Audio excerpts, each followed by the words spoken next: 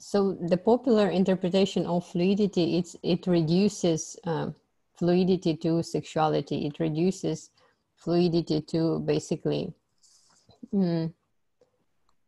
to sphere of sexuality, making it just one more sexual identity, one more sexual orientation. And feel free to, as a part of the idea that we are free to define ourselves like in any way we want, but it's all this always is reduced, not always, but largely reduced to sexuality.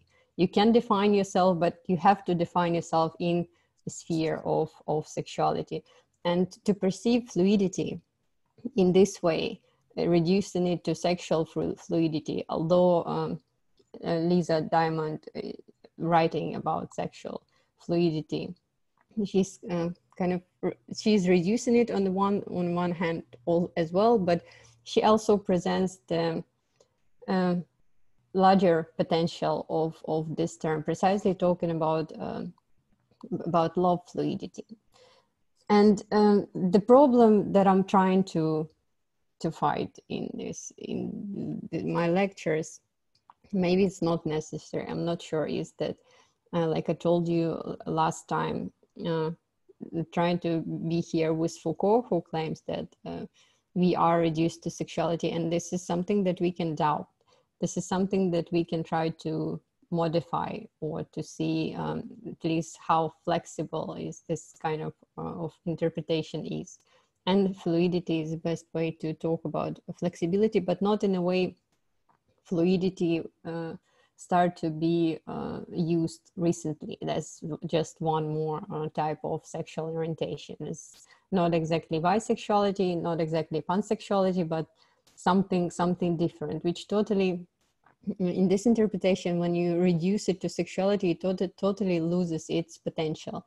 That we can still see potential that we can see in Lisa Diamond, who invented the concept of fluidity, sexual and love fluidity. So it reduces her potential of this concept to just the sphere of sexuality, the way it existed before the concept of fluidity was introduced. So you can watch Lisa Diamond lectures about sexual fluidity. I'm not going to repeat that much stuff she's talking about, but you can also read readings for this week. Those two of them are Lisa Diamond. One is a paper on female and male fluidity, and the other one is book. But today I'll just try to put her concept in a larger perspective of making the sphere of maybe overcoming sexuality, but that's too much. I will try to, or using the concept of fluidity, including, or just making it more flexible, seeing its larger potential.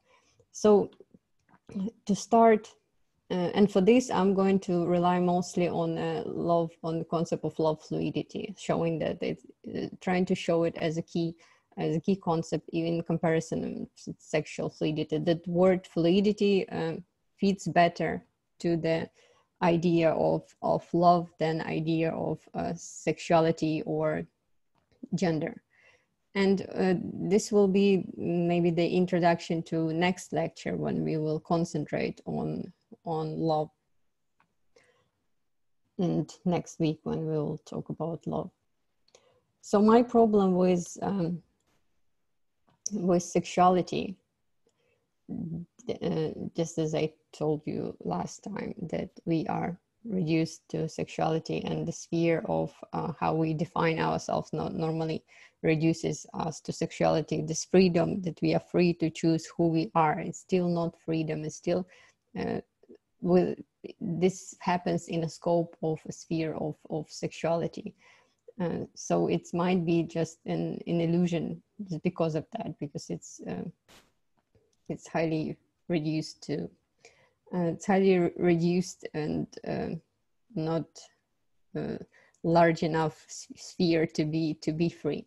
So one of the problems with sexuality is that, as some researchers point, for example, Iris Young, is that sexuality is erected penis. So it's phallocentric. It's initially structurally about the erected penis, about the phallus. And for this reason, intercourse, because it's about penis, intercourse is a true sexual act. And the problem with the sexuality being phallocentric, centrated on the penis as its center, as because it's hierarchical, right?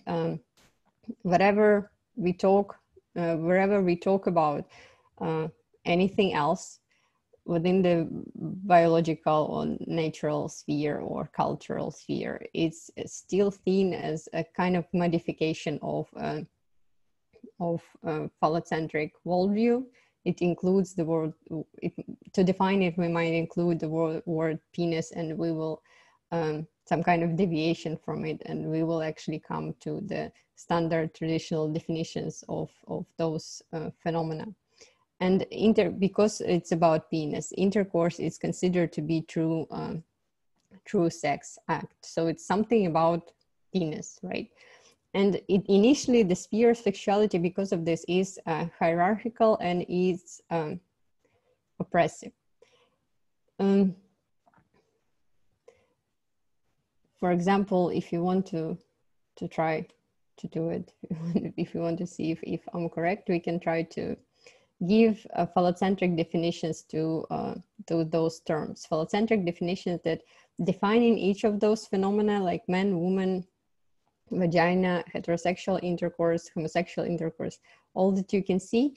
If you want, you can provide the definition of those words, including word penis, and I'm guaranteeing you that the way you will define those things will be traditional definition of how they are defined, precisely psychoanalytical interpretation. Do you want to start? Like, how would we, okay, the man is the easiest way to define, because it's mostly about men. How would you define a man, including the word penis in it? It's very easy, just to start. It'll get harder. We are defining man, right? Yes. It's a human having a penis. Correct. And a woman, try to guess. Just the opposite. Woman without a penis. No penis. Human without penis. Human without penis. And vagina is the way it's still perceived.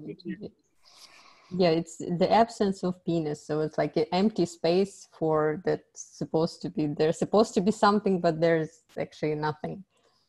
Yeah, for some reason, vagina is not defined. I mean, we're trying to do it now, but it's still largely defined as either modified penis, a tiny, tiny penis, or as absence of penis, the empty space.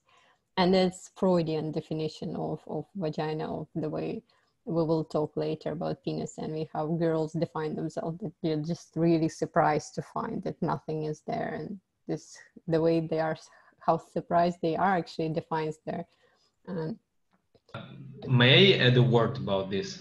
Yes. So as far as I remember from the current lecture, we know that up to the 18th or 17th century, the women's reproductive organs were perceived as the reversed male organs, right? And that goes from this phallocentric definition as well.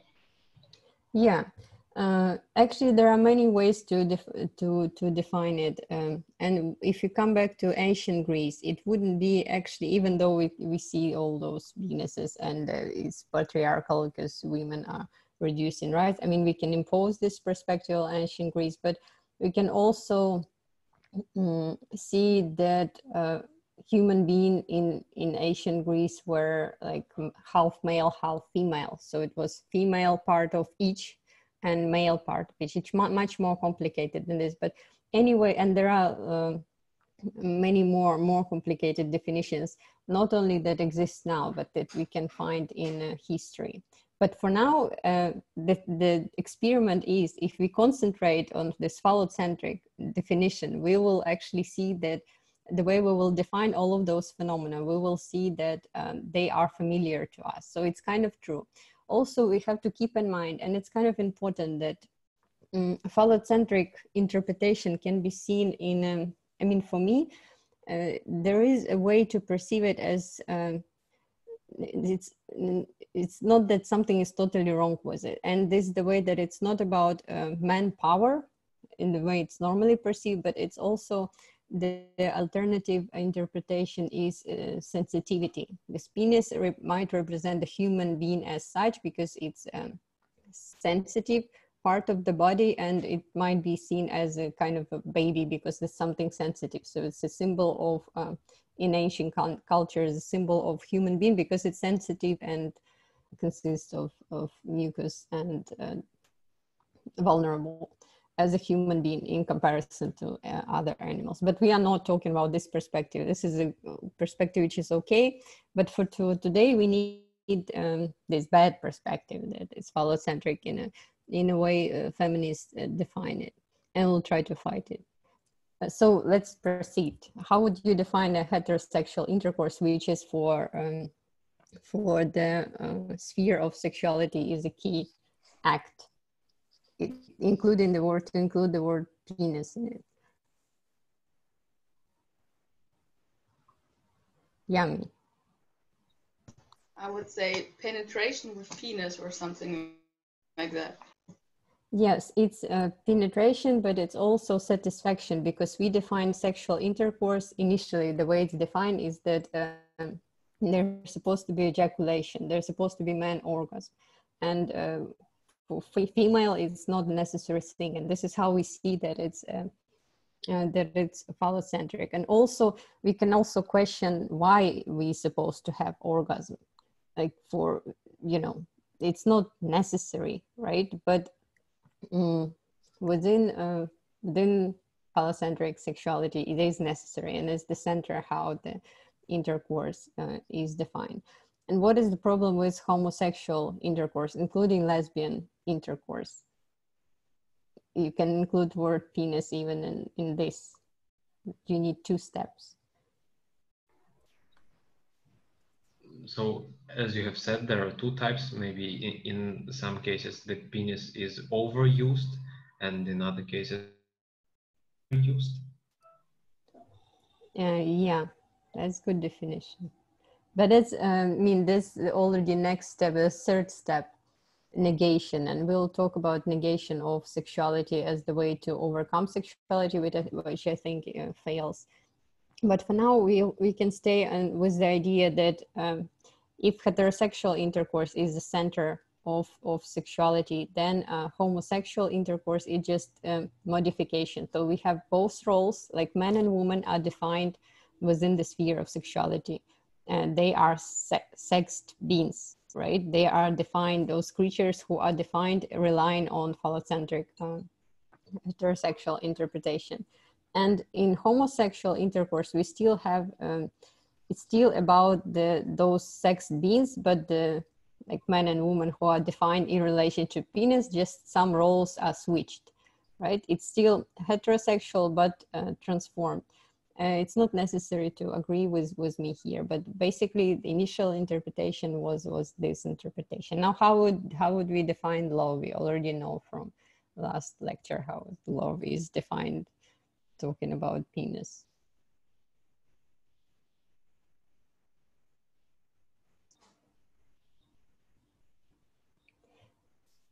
You don't want to do that. Okay. I don't want to do that either, but I'll do it for you as a first step. So love is defined as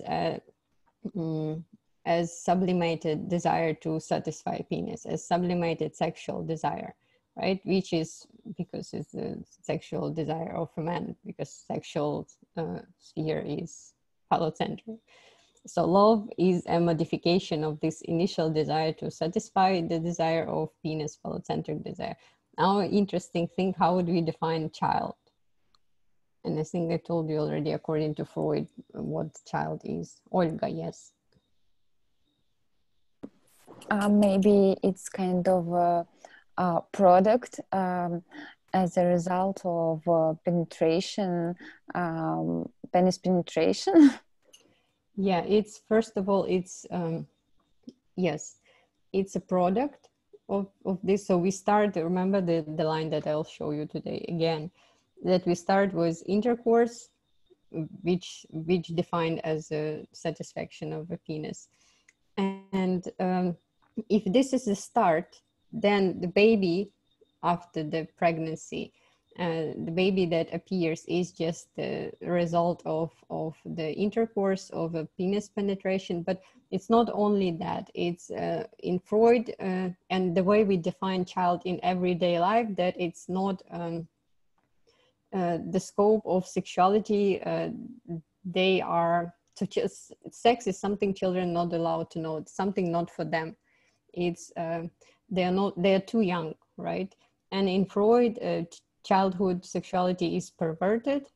Okay, in a good Freud, all the sexuality is perverted, but still, he starts, the starting point and as normal male sexuality, and the child deviates, is perverted creature in relation to male adult male sexuality, because even though a child has sexuality, according to Freud, it can't satisfy its this desire just physically. So this is how childhood is basically defined, as not yet male with erected penis, as something perverted, and is getting to developing into a normal adult child. And it's a child in psychoanalysis. The psychosexual development is male development. Female development is considered in Freud, but it's a deviation from the normal pattern, male pattern. Now, how would you define the breastfeeding? It's getting more interesting. And maternal care, you can add.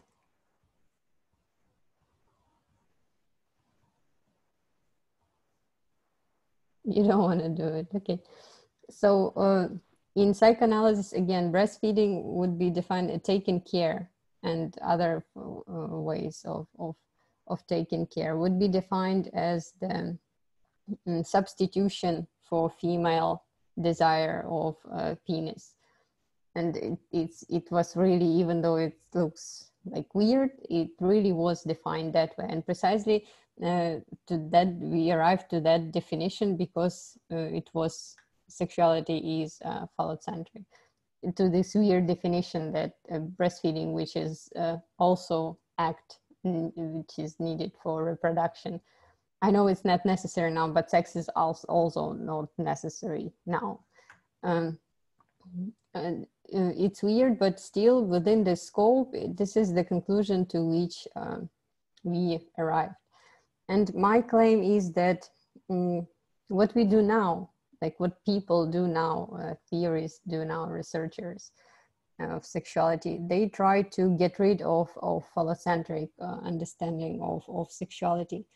But the problem is that because we are all equal, and we don't want to be repressed, and this is repressive. If there is a phallus at the center, it's quite repressive structure. But my claim is that maybe sexuality is not the scope of sexuality where we try to find our freedom. Maybe it's not flexible enough because of this initial structure for equality, for redefining who we are. And I'm not telling you have to do it, but for me, what is interesting for me is just to see the perspective of other way of defining who we are by overcoming sexuality, but not overcoming the natural the natural element. So not overcoming the sphere of reproduction, like not going somewhere in metaphysical level, but actually staying at the very material level of our bodies and still preserving reproduction, but not in terms of sexuality. And this is what Lisa Diamond including her, might help us to do. And there were people who also doubted the sphere of sexuality and were suggested some ways how to overcome it. And some of you may already know Monique Wittig. She's one of my favorite researchers. She's claimed to be radical feminist, but I'm not sure if we can call her feminist because of what she claimed. She claimed that woman is a category that only exists within the heterosexual system of thought. So woman is someone who defined as a being who is different from male, according to her. Normally in Western cultures, female is defined as a deviation, as different from male, as some modification of a basic male partner. And what she tries to fight with is heterosexual mind. And for her concept, the phenomena of woman, or the definition of certain creature as a woman, is definition that exists within the heterosexual system of thought, and which is basically true. We can, the word, so sexual beings are sex beings, right? They are divided into two sexes, and the word sex means to divide, to cut in half. So you can see it presupposes two sexes, not genders, because genders are already deviation from this, as you know, but still the basic structure, what it deviates is those two opposites, one of which in Western culture was defined as passive and another one as active. So the active part is man, the passive part, the opposite to it is woman. So for Wittig, I like her a lot because she is radical in suggesting that we it's not the emancipation of women, right, that we have to pursue, but the very doubt of creatures labeled woman, because no matter how you would try to emancipate them, they're still part of this heterosexual mind, and which presupposes the reduction of them to passive opposites of male. And she even compares it with the concept of slavery, and claiming that we can't redeem slave, like we wouldn't try to claim that to emancipate slaves, still preserving the idea of slavery, like claiming that now you are slaves, but you are kind of free to go. That would be a weird thing. So we're not doing it, we're trying to overcome it, overcome idea of slavery of slaves as such, not to preserve idea of slavery and just claim that slaves should be free within the scope of apparatus of slavery. So something wrong with the concept of woman, because she's perceived as different, and man is not different, white man is not different, but the rest, the slaves, the blacks, women are considered different in relation to this man. So this might be too radical to get rid of a concept of woman and to compare it with the concept of slave, but still it's very interesting, and it shows that different possibilities, not staying within the concept of sexuality, but with overcoming it. Actually, for Monique Wittig, what she's trying to fight is the heterosexual mind. And she is okay with sexuality, because heterosexual is based on all this distinction into male and female as two opposites, where male is active, female is passive. But for me, I think we can make one step further and just say that it's not something wrong with heterosexuality, but sexuality as such, because sexuality presupposes this division, and it is already dual. It's every sexuality is heterosexuality, or at least if it's a deviation, what psychoanalysis tries to do, it still kind of preserves the basic point it's trying to deviate, which might be the only way to survive, to preserve it and deviate it. But still, it's interesting to find out if there are any other any other possibilities. So for Monique Wittig, concept of a woman is a way to maintain heterosexuality as the center, this heterosexual mind as the way we perceive ourselves.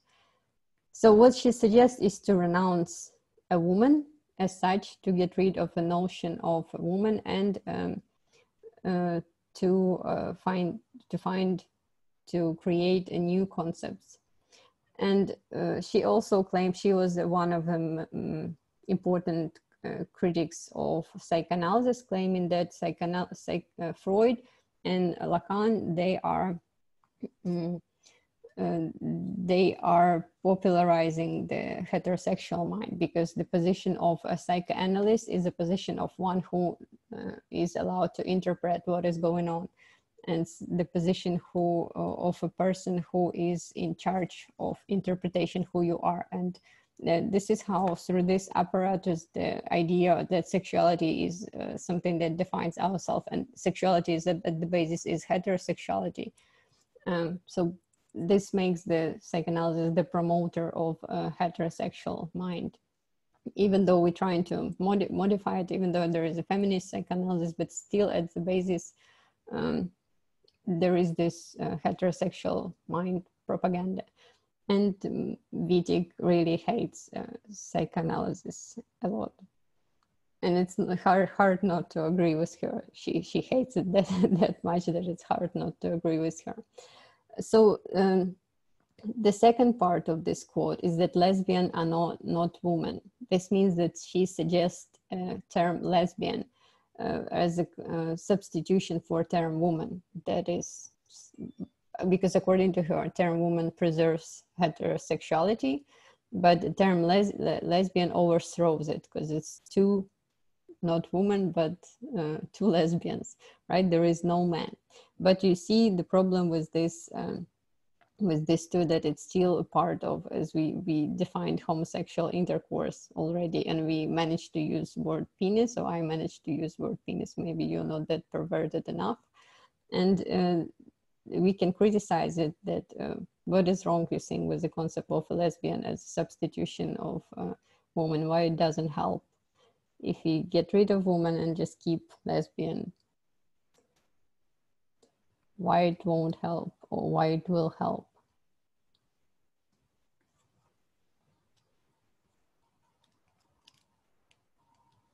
Yes, Vladislav.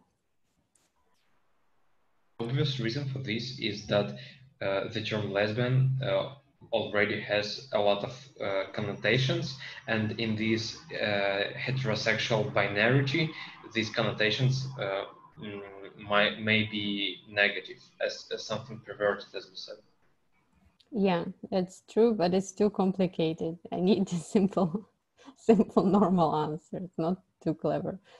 Who else raised the hand? Yami.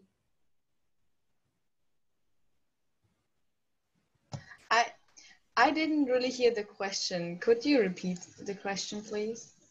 Yeah, Daria, Diana, I think also raised her hand. The question is, Monique Wittig suggests to substitute, to get rid of a concept of woman, but to keep a concept of lesbians. And this is, for her, this is the way how to emancipate the sphere of sexuality. What do you think is the problem with that? How is lesbian not better than the concept of lesbian is not better than the concept of woman?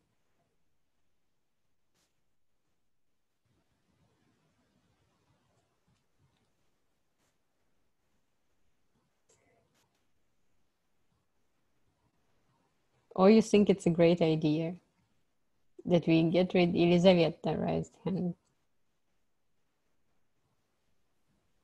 I mean,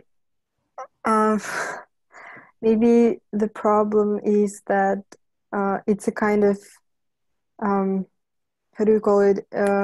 It's a kind of separatism, and it doesn't, it is not universal enough, and problematizes and excludes many women if we talk about lesbians.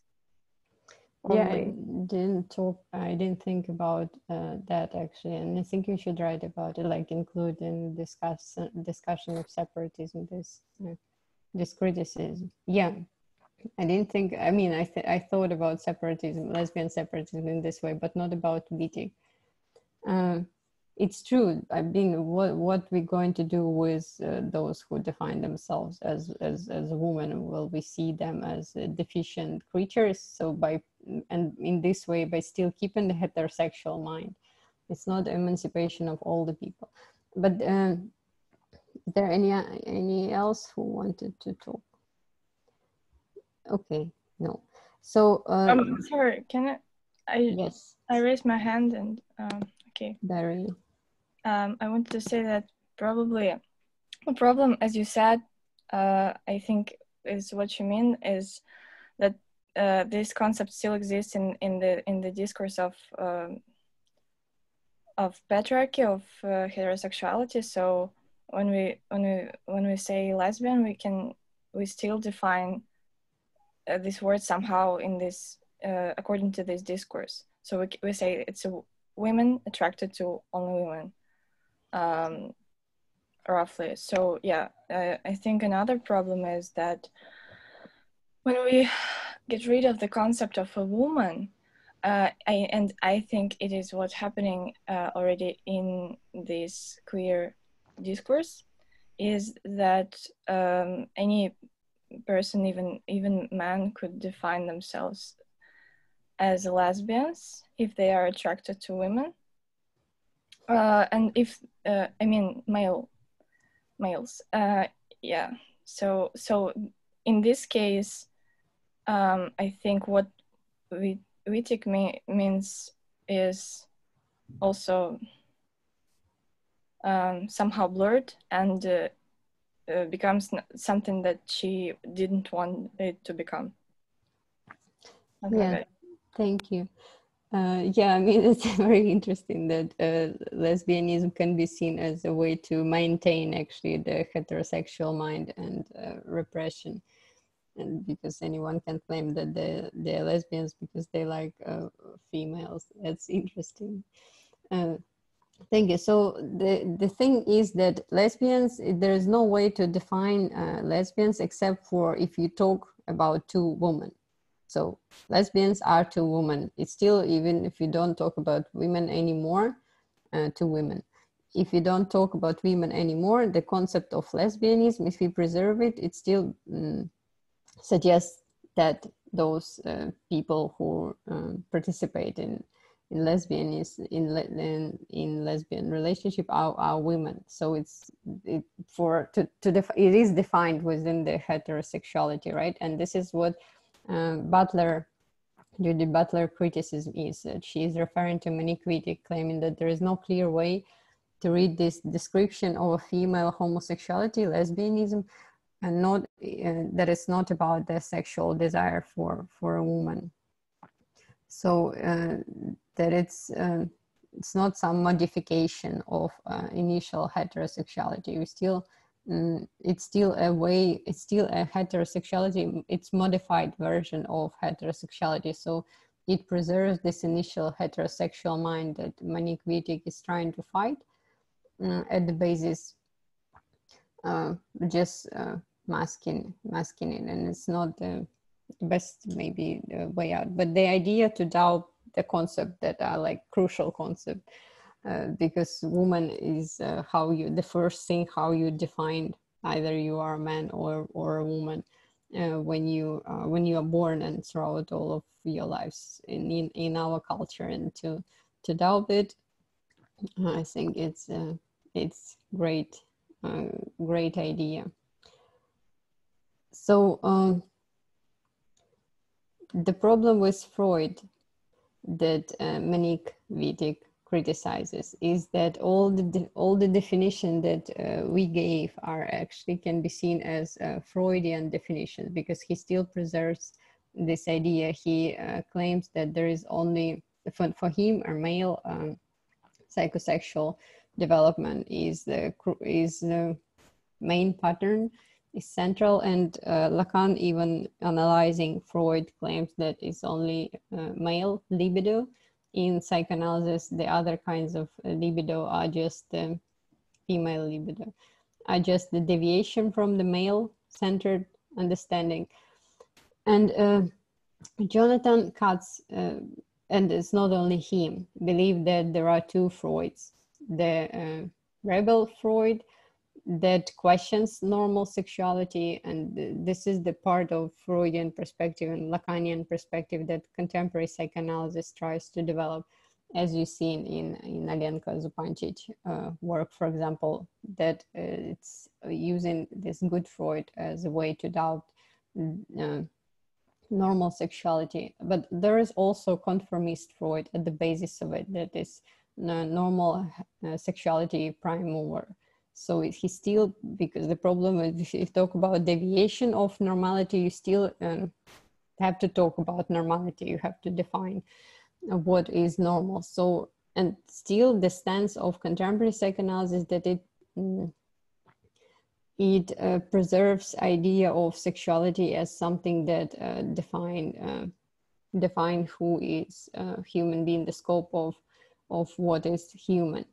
For example, Freud claimed that sexual instinct is probably most strongly developed in men than in most of the higher animals. And even though we tried we try to see the sexuality as negated sexuality, as sexuality that is not always, is not there, right? This weird psychoanalytical movement of sort that I really like, by the way, but still. That sexuality is not sexuality. Sexuality is the point where it is absent. It's the point where we question in ourselves, or the weird statement of Lacan that no sexual relationship exists. Even though, and this is central for sexuality, is central for human being, but there is no sexuality. And this is like the void that we are constituted around. This is because for sexuality, if we want to preserve sexuality at the center of defining human beings, and we don't want to preserve this normativity, male-centrated, coitus-centrated, and heterosexual, if we want to get rid of it but still preserve sexuality, we can only use negative terms. So sexuality is not sexuality. Yeah, we can only there's no positive terms, only the negation, which the notion of Freud sexuality would be in this way, that sexuality is not sexuality, and it's the point where we can arrive staying within the scope of sexuality, because it's initially phallocentric. It's initially presupposes this normativity that we are now trying to fight, and there is no way to transcend it. Well, there might be a way, but it's very hard to transcend it, because all our ways that are suggested how to transcend this initial sexual normativity, phallocentric and heterosexual, still presupposes what it deviates from, still presupposes at the basis what it deviates from, and kind of reaffirms the initial normativity by deviating from it, like trying to deviate the idea of a woman by substituting it with the concept of lesbian, still preserves the idea of woman, and woman is the a secondary creature within this structure. So it's staying within a sphere of sexuality is very hard to preserve, to reach emancipation, because it was a part of something initially appeared as a part of as the main way how to oppress people, precisely women. And it's very hard staying within this sphere to reach emancipation. So Freud, they promise you that the way you defined those concepts, the way we define those concepts at the beginning, by including the word penis, it would be traditional, if you include word penis in those concepts, that would be the traditional definition of all of those concepts, precisely psychoanalytical definition of those concepts. And here we see how Freud defines the psychosexual development of girls, females. He claims that, I think after noticing it in his own grandchildren, children, both, he claims that they only notice, they at once notice the difference when they see the penis. It must be admitted its significance too. So they right away they understand how significant it is, and they feel seriously wronged. Often declare that they want to have something like it too, and fall a victim to envy of penis, which will leave an irreducible trace on their development and the formation of their character. So for Freud, he defines the whole development of a female, of girls, through this event. And he claims that, which is obviously ridiculous, that there is a point in our lives where we notice that we don't have penis and someone else have penis, and we right away we understand how important it is. And this trauma, the way we feel that something is wrong with us because we don't have that thing, it's defined who we are, and this is how he defines the woman.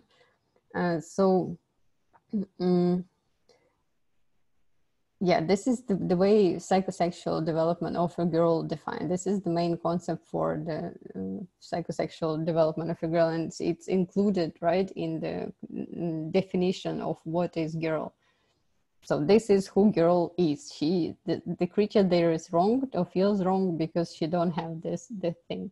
And later, according to Freud, the woman becomes a woman, established as a woman when she substitutes. So later she desires to have a penis, and men have a penis, so she desires men because she don't have one. And she accomplishes as a woman when she gives birth to a child, because this is the substitution of a penis that she wanted. So child, each of you is a living being with the whole history, just someone's substitution of a desire of penis because they felt wronged and wanted to have a substitution. And so pregnancy and taking care of a child, according to Freud, is just a modified version, is because is modified version for desire of penis, because woman wants to have penis on her own and she has baby instead. And the woman loves baby and caresses baby because the love is sublimated, modified, actually version of the sexual desire for penis. And yeah, so we can see that everything is defined as an emanation, a phallocentric emanation. It's penis at the center, deliberately put there, and everything else defines through the emanation to it, like through modified version of through the role of penis that it plays in it. Even those who don't have penis, and even those who like yeah, it's very hard to include penis as something, but still people do manage to do it and to define some substantial events like giving birth and taking care of a baby as still through the phallocentric perspective. And Freud was not the one who initiated it. It was basically the more or less his tradition to define human being as in relation to penis. For example, Schopenhauer, and we know that Freud claims that Plato did same thing. Schopenhauer defined human male, man, he claimed is incarnation of of sexual instinct, not female. Female, if we claim that a human being is something that is defined by extended sexual instinct, this is about male. This is how we claim that the main human is male, because he's active. And if sexuality defines him human, then man is the main human, because he's active participant in sexuality, and female is defined as sexual, as object for sexuality. And one of the way to define woman is object of satisfaction for male in traditional societies. So this is the trap of a sphere of sexuality. It's hard to emancipate woman staying inside of it, because woman is defined through the sexuality as a passive, as a secondary, as a deviation. So there are a couple of interesting ideas, and we'll come to Lisa Diamond soon through this. So the problem is that in Western culture, that defines itself through the concept of sexuality, that still preserve this concept of sexuality. The main couple is couple male-female within all the scope of reproduction that we were talking about it, because the central act is intercourse, and in relation to the intercourse, the role of sexes, the humans are defined as male and female in relation to intercourse, because in intercourse it is claimed that male has central role, female is secondary role. So the main pair is male-female. The main event in reproduction is intercourse, and this is the main couple historically. But there are different interesting suggestions how to overcome this. For example, to claim that it's the other pair, crucial pair within the human reproduction is possible, is mother-child bond, mother-child pair, because the other one, the mother-child bond, is seen as the secondary, as we saw with Freud in relation to male-female, because for mother-child relationship are seen as a deviation from initial male-female bond. And the love that mother feels to a child, the breastfeeding of a child, is seen as deviation of her desire for a male, and child is a substitution of a male. But we can see it in a different way. We can see male-female as a substitution of woman-child or mother-child. Actually, there is no mother. There is no woman here. There is only mother. Mothers we can claim not woman, but there might be same trap as a Monique Wittig trap. But it's only these traps appears if we conceive mother as whatever. So let's just not go in there for this for now.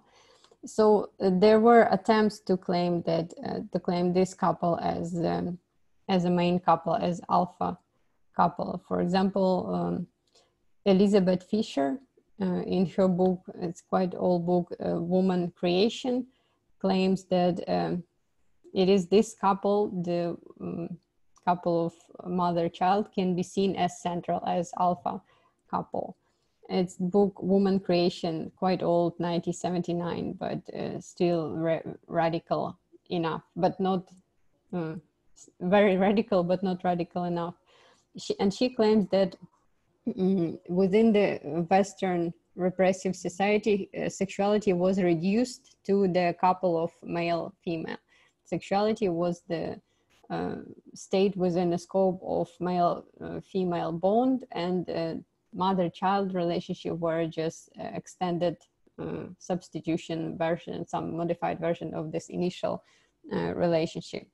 And she claimed that what she tries to do is emancipate mother-child sexuality. It's not only her, but it's one of the attempts.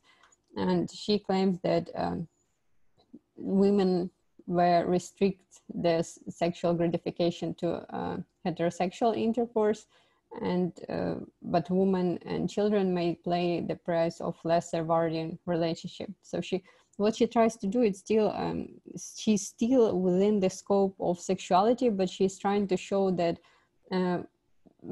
that mother-child relationship are also sexual, not also sexual, but initially sexual. So it's still a physical contact, it's still rewarding physical contact, and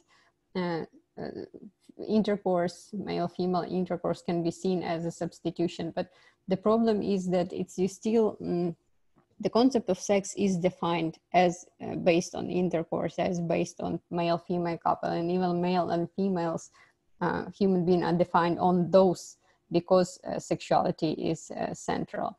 And to make another movement and say that woman and child relationship are also sexual is still to preserve the Freudian structure that saw this also. It's still this also, the sexuality feels like it's stolen, that it's not necessarily belong to, not something that not belong, just reappropriated to child and mother. So the option is just to preserve a child. One of the options is to preserve a child and mother bond as a central, but to claim that it's not the sphere of sexuality anymore. And it is possible to do it, and it's very interesting how it's and as we saw last time, the bond of a child and a mother, and although it's physical, and although it presupposes physical contact with a child. I know breastfeeding is not necessary, but as I claim, the sexual relationship are now not necessary as well, and humans can perfectly survive once they are born, and once they are raised. There are ways to survive without both breastfeeding and without sex. You don't need it for survival, but it's still two of them are a part of our reproduction. So there are interesting connotations between breastfeeding and sexual act. For example, this is the interesting research that was made by Levin. So he asked some of the females what they feel while they are breastfeeding, and more people have sex than breastfeed, right? And this is how we have more knowledge about sexuality than about breastfeeding, because we don't normally, even though those are quite similar acts, I'll try to show you. We turn to, within our culture, we tend to think about them in a different way, even though both presuppose penetration and both are necessary reproductive acts at the basis, not now, but not in factually, but still we are here because they happened once in history. They were invented by evolution. They appeared in evolution, and even though they are similar because it's context of bodies with that presuppose penetration, that presuppose exchange of liquids, and similar sensation because both nipples and genitals are mucous and have sensitive nerve cells. So it's quite similar thing. But we still talk about those two phenomena in a different way. For example, you saw Alenka Zupancic, and you know how the breastfeeding Mother Mary is perceived in Christianity, that it's not sexual act, that it's pure moral act, that we can even see the picture of it in church. And sexual is something sinful. The intercourse is something sinful. So precisely because maybe one of the reasons that men don't actually know how it feels, right? And they can't compare. But because both are physiologically, process of breastfeeding physiologically is similar to sexual intercourse. Their interesting research claims that between 33% and 50% of respondents breastfeeding mother claim that breastfeeding is sexually pleasurable, but when you ask them if they feel some pleasurable contraction in their uterine region, 71% will answer. And the problem is, why do we claim that it's sexual? If it's similar, we claim that it's sexual, but it's not sexual. It just, we claim that it's sexual because we before breastfeeding normally have the experience of sexual intercourse, and we claim that it's breastfeeding might be in a way similar to it. But just because it doesn't mean that it's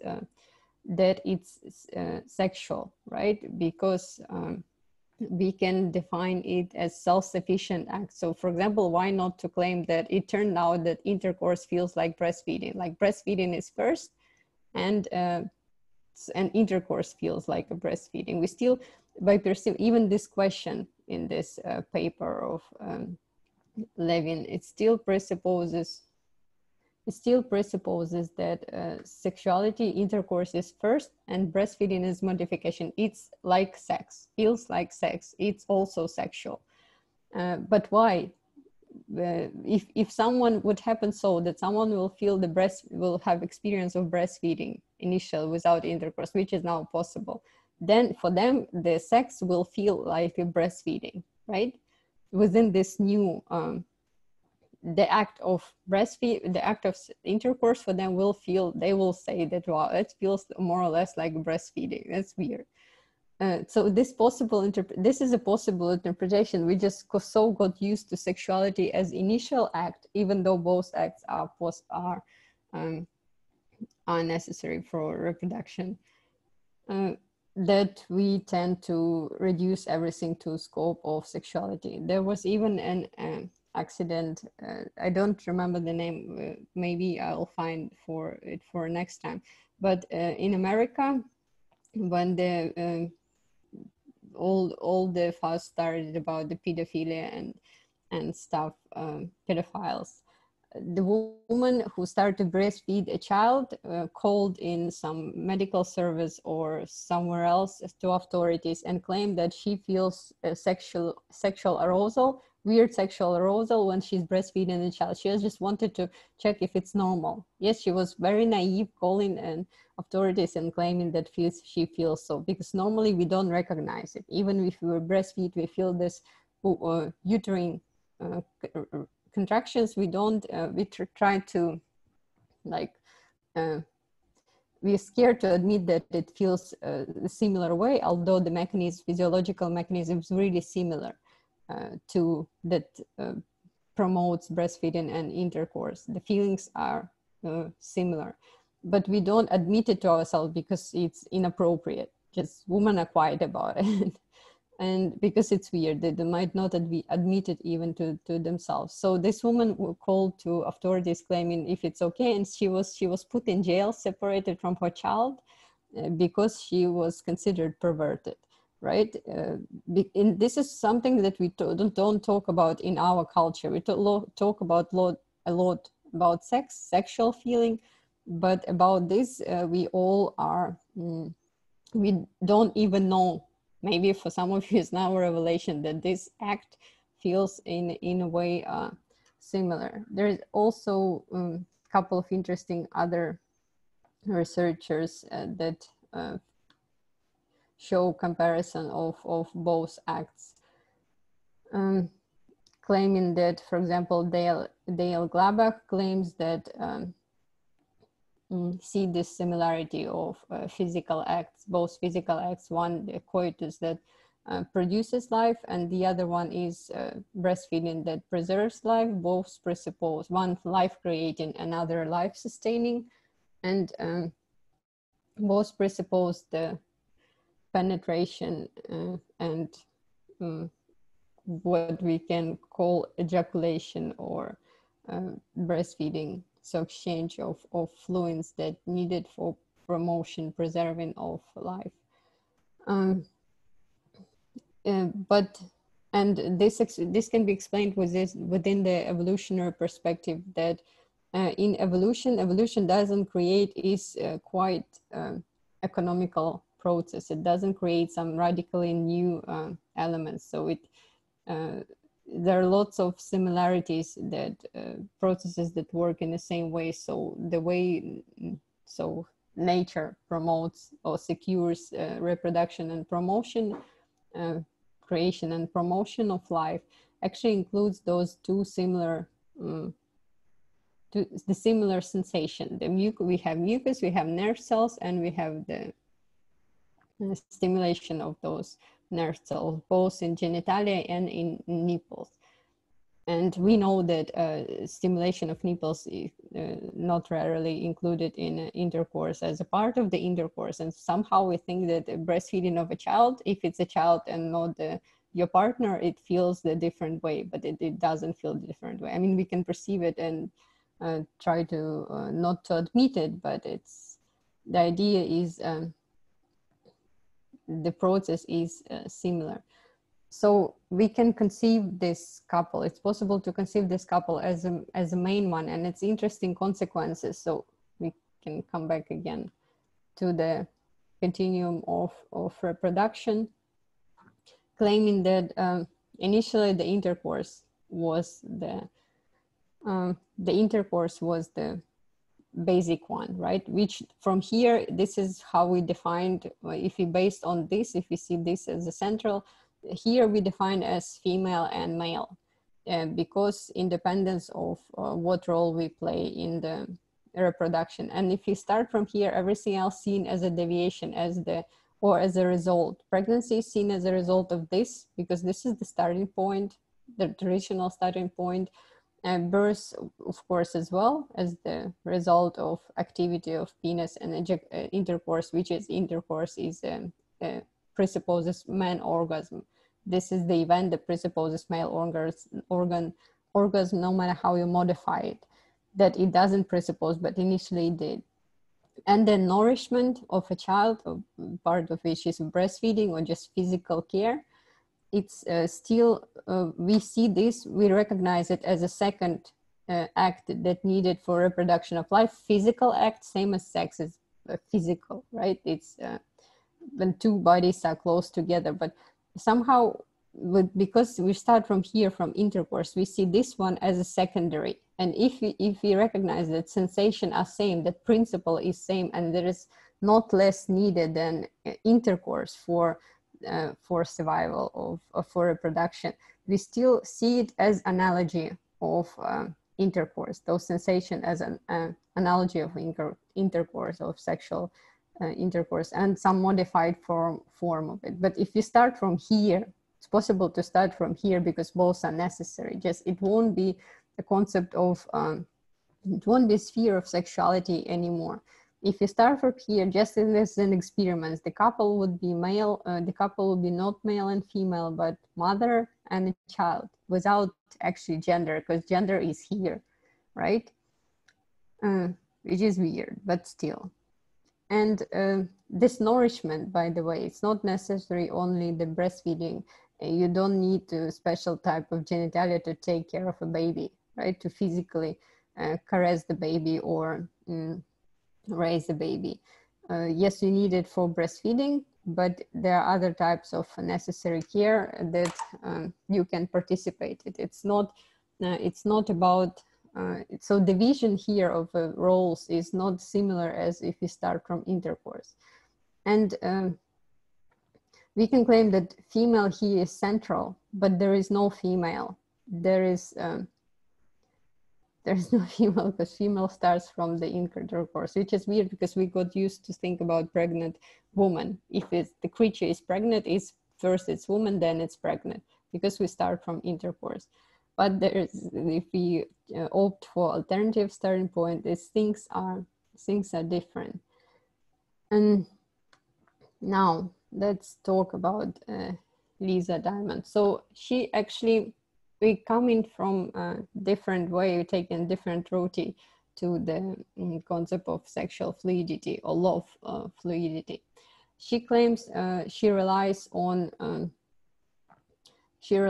different some research, and suggests in her book, I think it's chapter 7, she suggests that emotion associated with reproductive pair bonding, in a common sense, the emotions of romantic love, originally evolved not as a context of mating, but in the content of infant caregiver attachment. And it changes actually a lot. So the question she starts with,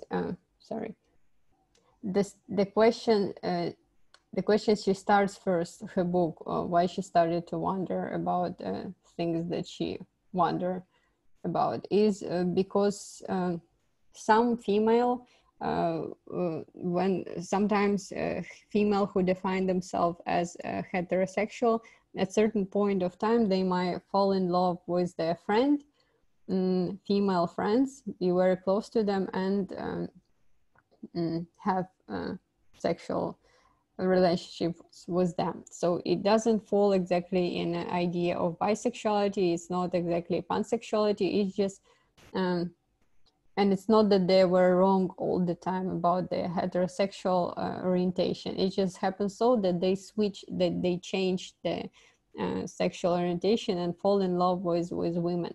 And it was the idea of falling in love first initially, that make them recognize, that make them feel physical arousal and need for physical proximity with the woman. So she claims that it might be the love might be not about sex, so it's not about sexual drive.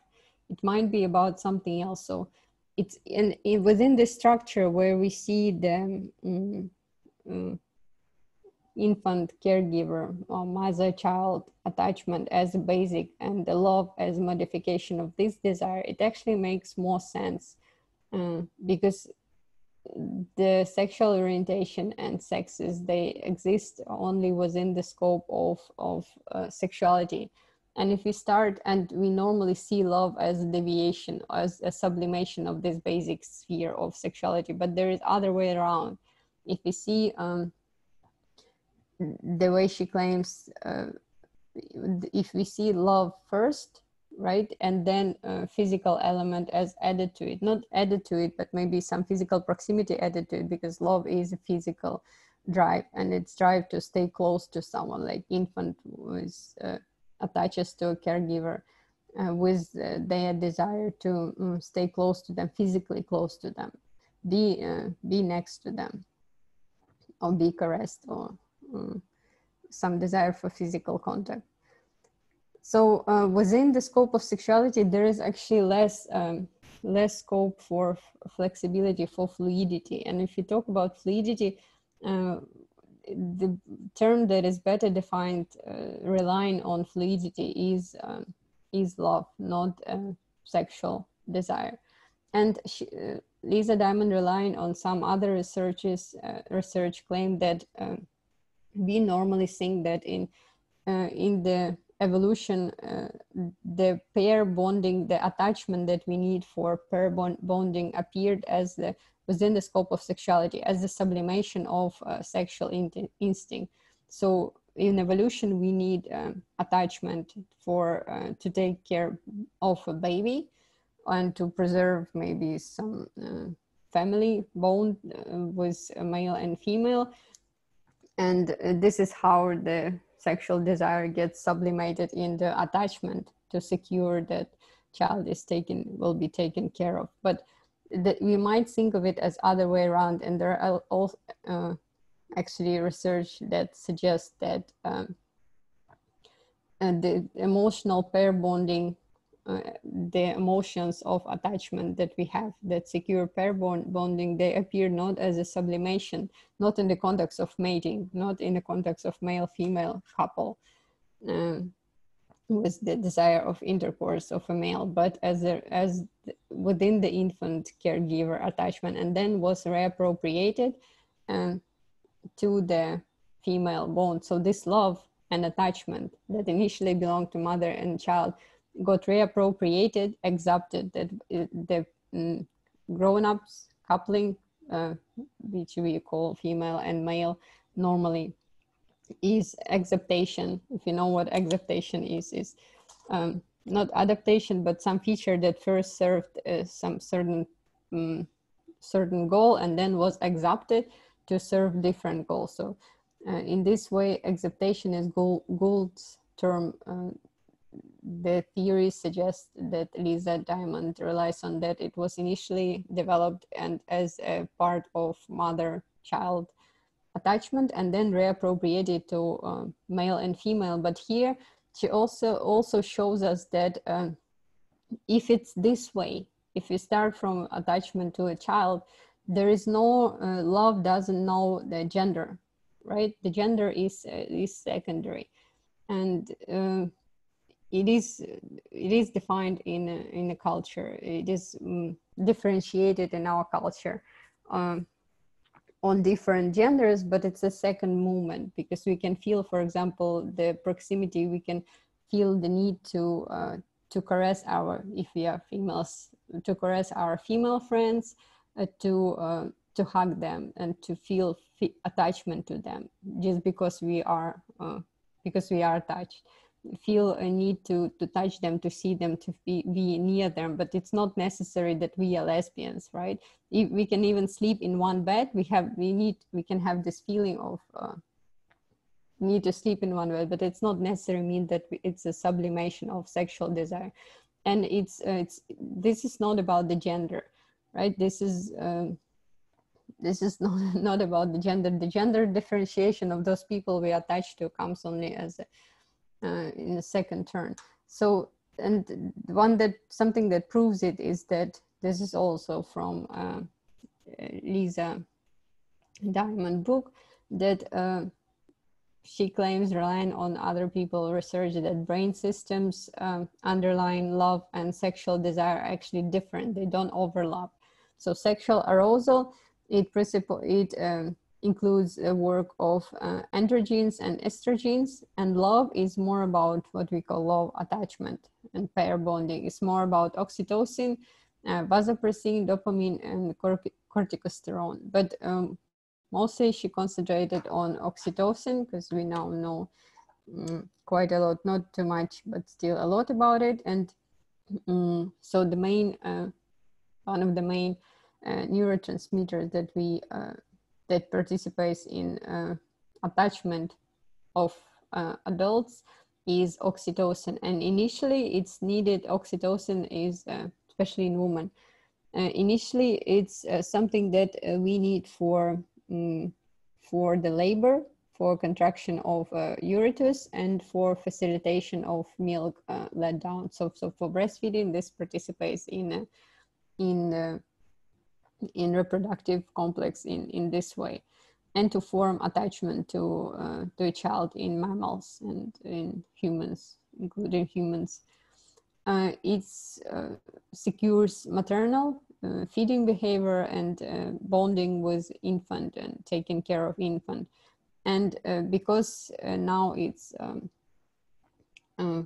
because it also participates in human relationship of love, it's suggests that this relationship of love is not the sublimated sexual desire, but rather modified infant-child relationship. And so somehow it, for us, even though it's physical relationship and you need to physically take care of a child and penetrate the mouth of a child with your body, still somehow it's seen for us as platonic, as if we claim, if it's not sexual, it's still like not physical, but it is physical. And for me, I agree with Zizek, even maybe he's very rude in this, that lesbians don't have sex, right? Because sex is initially defined as a penetration of penis, and it's not equal relationship. So it's which presupposes penis, and we can't call what lesbian have sex, even though even though this physical act might include genitalia, even though it might include the physical proximity. It's why do we define it as sex, and where is the why? So definition of sex presupposes the central role of genitalia and presupposes the orgasm and all this different structure, and that's why lesbians don't have sex, but even we shouldn't call them maybe lesbians, because lesbians is a modification of heterosexual relationships.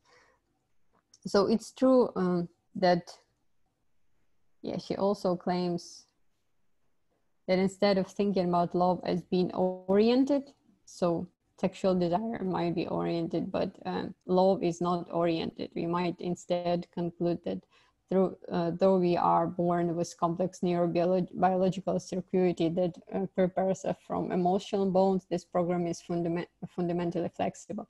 The sphere of love is we start from this, not from the sexual desire like we got used to, and see sphere of love as a modification of it. This sphere is actually much more flexible in terms of orientation towards the gender. It doesn't know the gender, or it has a different relation to gender. Maybe it even doesn't have a gender, because the gender starts within the scope within the scope of sexuality and in relation to penis and the passive active role.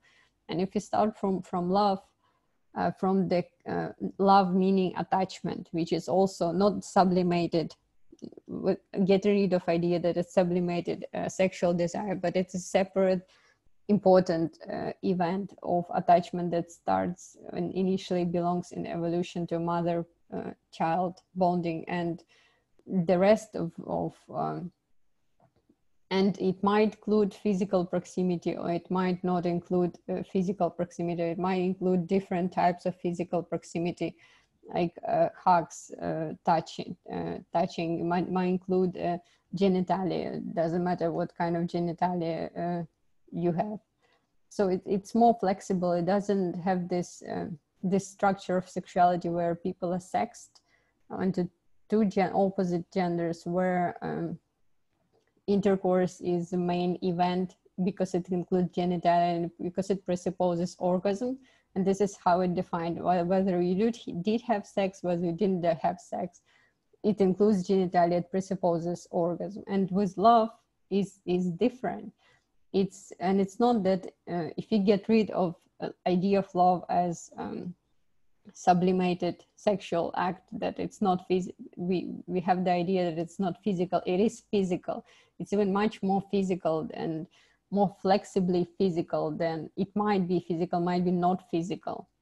It might include physical proximity, might not include physical proximity. It might include different genders. It's not about gender. So what is real fluidity is love fluidity, not sexual fluidity. Even though, as we see, the Diamond concept of fluidity was not right away, but still with time, a couple of years after her book was published, was reappropriated as a part of sexuality. And even though the man who was telling us this was black gay, kind of the deviation, but it still presupposes the definition of there might be the way there might be the alternative way Daria defined the lesbians as the male can claim that they are lesbians because they want to have sex with women, and this is how they maintain initial heterosexual sphere. So even if you're gay, even if you're black, you might still preserve this initial heterosexual male perspective by just staying within the scope of sexuality, even reducing flexibility, fluidity to sexuality, to one of the types of sexual orientation. And I think it's much more powerful if you go from other direction and you reveal it from other perspective. We will talk about love and all the attachment, sexuality, and oxytocin maybe as well next time. Just I wanted to show you how the concept of love fluidity and sexual fluidity can be can fit here in this perspective. So what we try to do next time, we will try to talk about love as a fluid. Lisa Diamond relies here also on Bowlby, who you have to read if you want for next time, with his idea of attachment as basic. And actually Bowlby is someone who someone who overthrows Freud, claiming that attachment, mother-child attachment, is not deviation from sexuality, but actually can be seen as a basic act. And maybe sexuality later development can be seen. So we all basically stay children all the time. And what we want from each other, it's not to have sex that much, not the satisfaction of genitalia, because we can just masturbate, if you didn't know, if you want our genitalia to be satisfied. But what we want from each other is something different. We want this proximity, the satisfaction of attachment that we are born with when we are children, and that we need for our survival. So this initial mother-child bond or caregiver bond is what we try to reproduce in our lives with our friendships, with our relationships. And it doesn't mean that we can't have sex without feeling feelings. So we can't have this cultural phenomena that is deprived of feeling. We can also do that, but this is not what we want, right? Maybe, I'm not sure. But there is other need that we associated with human proximity and human relationships. And okay, I'll switch the recording off, and I will ask you about the presentation that we're planning for today. So I know that one of the presentations is going to happen when? On Thursday. But are we going to have any presentation today? Tomorrow, because we can discuss those diamond works. So if you have some ideas, whoever want to have presentation, let me know, or put include yourself in the list that we have. Okay.